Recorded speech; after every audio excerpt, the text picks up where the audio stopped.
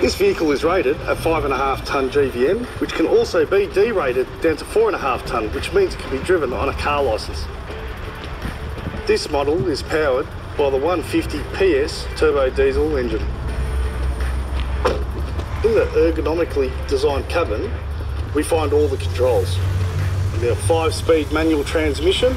The truck has a digital audio-visual equipment unit with a 6.2-inch LCD touchscreen. On the right here, we have our tip body, raise and lower lever.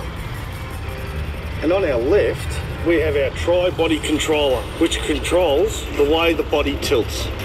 The safety features include IESC, ASR traction control, hill start assist, ABS, driver and passenger airbag with seatbelt pretensioners.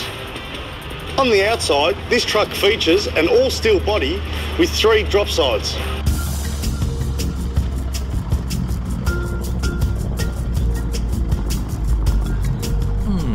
To get a tipper or not to get a tipper?